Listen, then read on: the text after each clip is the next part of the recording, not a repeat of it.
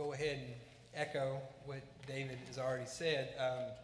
Putting this together is hard work. I'm talking about being a father, and so yeah, there was a lot of tears shed as I crafted this thing. So I think I've got them out of the way, but we'll see. We'll see what happens. So a few weeks ago, usually if you're a member here, you know that I usually sit on this side of the sanctuary. You know, we're creatures of comfort and creatures of habit, so I usually sit over here, but because of the way worship was set up that morning, I found myself sitting on this side. And it was kind of one of those God, divine providence kind of things, because as I was sitting there, and it was right at the chiming of the hours, Luther Hunter walks in on this side.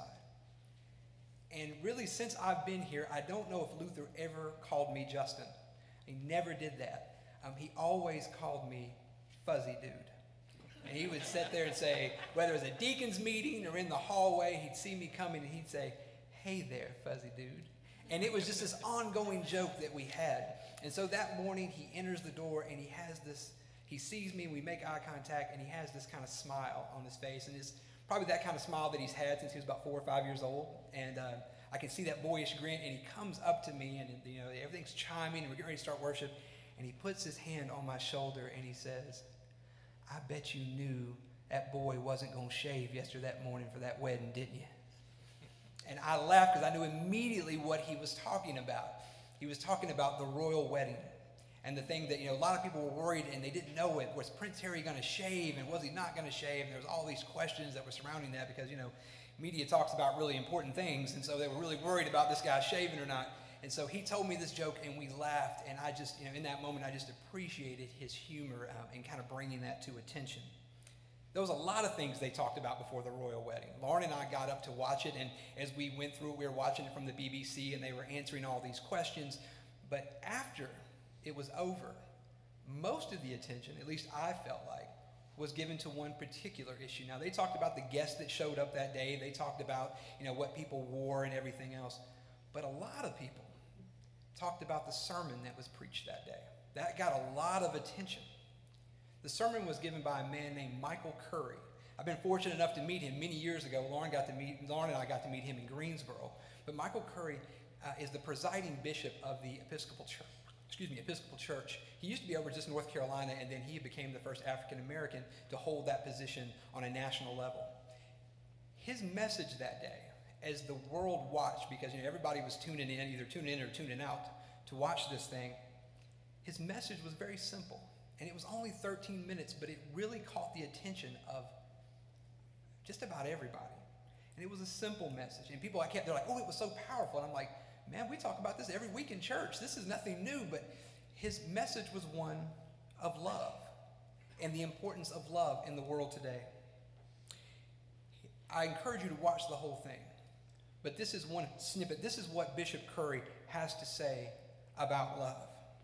He says, "Oh, there's power in love, not just in romantic forms, but in any form, any shape of love. There's a certain sense in which you are loved and you know it, when someone cares for you and you know it, when you love and you show it. It actually feels right."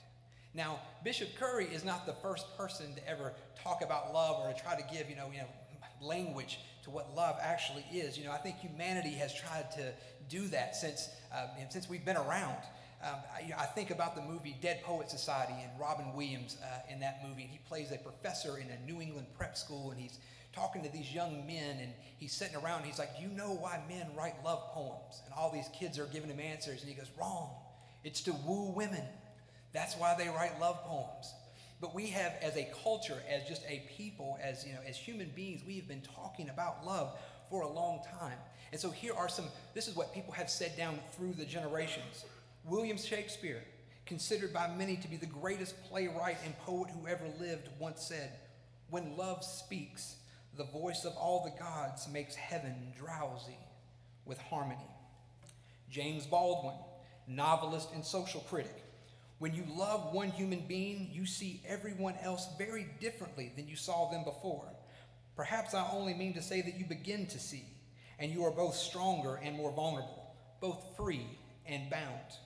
Now I'm going to quote the Beatles here. The Beatles said, "All you need is love." But in a more modern context, a more modern English folk kind of rock band named Mumford and Sons, in one of their first songs that became a big hit, they have these lyrics that say, "Love will not betray you, dismay, or enslave you. It will set you free to be more like the man you were made to be. There is a design and alignment to cry of my heart to see the beauty of love as it was made to be." Now, whether it's the Mumford and Son boys, or it's James Baldwin, or if it's Billy Shakespeare, they're talking about this in a very romantic, kind of like a very lofty idea of love. But I think those who have experienced love, they know that it can crash into you, that love can feel chaotic. And so that's why I like Maya Angelou, poet and civil rights activist and former Wake Forest professor. She says love is like a virus. It can happen to anybody at any time. And so I think as a people, as a church people, as a people of God, there is a certain freedom we have both as individuals and as part of a larger collective when we speak about love. Part of the Christian faith tradition is seeing love manifest itself into this incarnate being. The Gospels give us this story of the God-man, the Savior of the world, Jesus Christ. So being in the season of Pentecost, we go this morning to John's Gospel, a retelling of the life of Jesus unlike the previous three. In chapter 14, Jesus is explaining to his disciples, and it always seems that he's having to explain something. It's this repetitive act that he has to keep doing, but he's explaining to his disciples the promise of an act of expression of love that's coming. It's what the King James translation calls the Comforter. Now, I like the idea of the Holy Ghost, the Holy Spirit, being seen as comforting. However, in the original Greek, perhaps a better understanding would be counselor. This interpretation brings together notions of the Holy Spirit both as being tender and patient, but also one that encourages and rekindles. A counselor who promises those that believe that while today may be hard, that circumstances might seem bleak, we as a people get a chance to rise again, much like the sun in the sky, to start afresh a new day. This kind of spirit, a spirit rooted in love, is a strong spirit, one that replenishes those who are thirsty and restores those who are broken. Not only does the Spirit empathize with us, but it's the Spirit that comes with us and acts. Now, near the end of the chapter, in verse 20, Jesus explains the wondrous complexity of this new kind of a loving relationship the counselor brings. A relationship that confirms Christ's presence in his disciples and in those who believe. But it doesn't stop there. The Spirit also displays the loving affair that links all believers back to God the Father. Christ essentially says that on that day, when the Spirit of love, of a loving God, descends upon my people, you will know that I am in my Father, and you in me, and I in you. And this new relationship, this new expression of love, is something to be felt and shared in the present. This love houses itself in the heart of every believer. This is where the living, loving hearts of flesh are transformed into God's new home. Now, clearly up to this moment, these disciples got to be thinking, we've got a pretty good handle on what's going on here. We know what love looks like. They had grown up being the chosen people of God. They were God's people. So they had their respected faith that they are bringing along with them. And then they've been called by this young mystical carpenter who performed miracles and talked of the coming kingdom of heaven that was there, right there. They saw his love towards them. And yet now, after this conversation, they saw a completely new understanding of love revealing itself through the coming of the Spirit. All the questions, all the lessons Jesus had been teaching them, and just when they think they're starting to figure it out, boom, the Spirit of love arrives in a mighty wind and changes everything. I've had a moment like that. I've had several, but I've had a new one recently. When you think you've got things figured out and everything changes.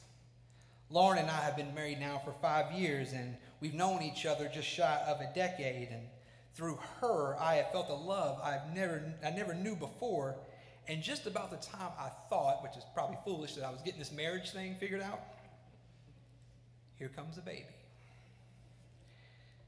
This is the hard part.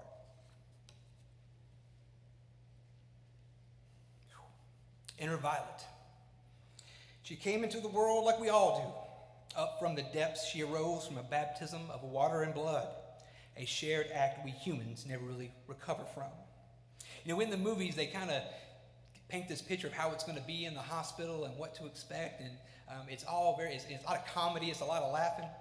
Sometimes it's not like that. It's scary.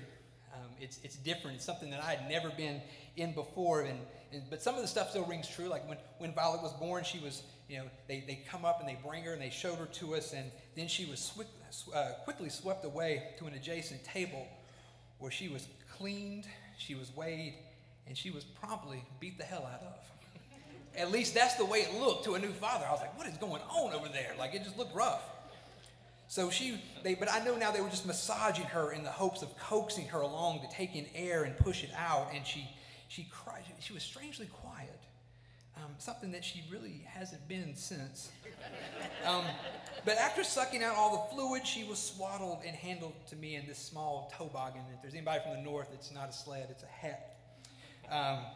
But I just remember them giving her to me, and she had this little bit of fur.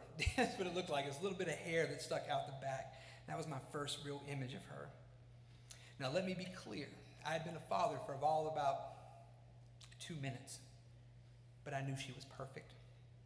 They put this stuff on their eyes so they don't, it's to help with infections, or, it's a medical thing, which means I don't know anything about it, but they put this stuff on her eyes. And she looked at me through these smeared eyes, and in that moment, our bond was sealed. She was half of me, and yet she held all of me. Holding her, I leaned in to show Lauren, bringing her close so she could see a face that looked so much like her own. Lauren was still being attended to by medical staff, so I, the most unprepared for this moment, was left to hold Violet in my right arm while simultaneously placing my other hand on Lauren. I've told this to some people that I've talked to about, Violet being born, but you talk about a moment of just realized helplessness, where you just don't have any control over anything. If you ever want to experience that, just have a baby. Just become a father. Afterward, you're still kind of reeling. Lauren and I were being moved from the birthing room to recovery unit, and we had this short moment to ourselves in the hallway. And I tried to choke back tears that flowed effortlessly. Some tears of joy, but mostly tears of concern for her. Going through this had solidified how much Lauren means to me. And I don't mean to sound cliche, but while I know it would be possible, I can't imagine doing life without her. She has simply become a part of me that I recognize as the best of me. Now, a lot has happened since that moment, since the hospital, that moment of incarnate love showing up, where I transitioned from being a husband to a father. We're here 4 months later. Violet's still alive, which is a good sign. She cries, she eats, she poops, and she laughs, and she smiles. Some people say there's the crying of a baby that breaks them. But for me, it's her smile. There's a wonder and hope found in those moments. There is a swelling of compassion that causes me to question all the artificial moments I've tried to create in my life over the years. This child is real. The love I have for her and her mother is real. Being able to experience what it means to be a father is a gift of love in the holiest of sense. It's this holy, set-apart, God-sized love which makes me question this morning any legislation, any policy or law that would separate fathers and mothers from their children. I went away to a conference this past week, and I knew that's why I'm going down to Lookup Lodge a little bit late, but I went to this conference for a solid week, and it was on the second day that, Lauren and I usually just talk on the phone, but since a baby, you kind of have to do FaceTime, and I'm sitting there in this kind of cabin in the woods, and I call Lauren on this FaceTime, and one of the first things I see when it opens up is I see Violet. And I knew I was going home that night. I would go home just enough time to eat and go to sleep and get back up at 6 o'clock the next morning and drive back to that conference. I just needed to be home because it physically hurt me to be separated from her. That's what love looks like. Love is driving home and making those sacrifices. Love is when you get home, it's not sleeping on a mattress. You know, we bought a new mattress right before Violet was born, and we've never slept on it. Never have. I can't even tell you what it feels like. Lawrence co-sleeps with her in this huge, wonderful recliner that her mother got us, and I sleep with my head on the couch as closest to them as I get. That's been our life for the past 4 months. That's love. Love is bouncing around and singing up and singing silly songs to her and buying clothes with strawberries all over them. It's just, that's what love looks like. Love is kissing the head of a sleepy baby every morning before I leave for work and trying my best not to cry as I walk out the door. I wish I could describe this kind of love to you, but it's really just indescribable. This is the kind of love a father has for his child. And I believe it's a God love too. God's love, this new covenant through Christ, is a unifying action that fulfills and surpasses all other would-be laws of the land. We not only know this through Scripture, but because of this spirit of love, we can actually feel it. Now, my father is here this morning, and it is because of him that I began to practice something a while ago that I hope will be a reminder to Violet as she gets older of this spirit of love that I, as her father, have for her now. Growing up, my dad always told me how proud he was of me. And there were some times where he had no business telling me that. It's a great testimony story, but I was in my 20s and fresh out of crazy, and I made some horrible decisions. But in those moments, my father never shamed me. And he always told me how proud he was of me, even when I didn't deserve it. Now, in the last 10 years, you could say I got my act together. I mean, some people may argue that, but I kind of got it together. But I went to school, I graduated, I'm at Wake Forest University, I got married to a wonderful woman, I have this beautiful child, and now when he tells me he's proud, it kind of makes sense. But I remember being in the hospital right after Violet was born, and I'm sitting there in one of the rooms, and my dad says, "Son, this is the greatest thing you've ever done." Out of all my accomplishments, that child walking back there, well, she's not walking, but my wife is carrying her around. That child is the greatest thing I've ever done.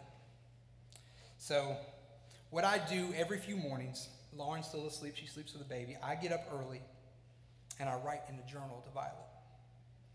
And like my father, I encourage her in the same spirit of love. I tell her I believe in her, that she is complete, whole, and perfect, and that I'm proud of her. I tell her this, too, because of the God's love that's within me. I tell you all this morning because that same love is in you, too.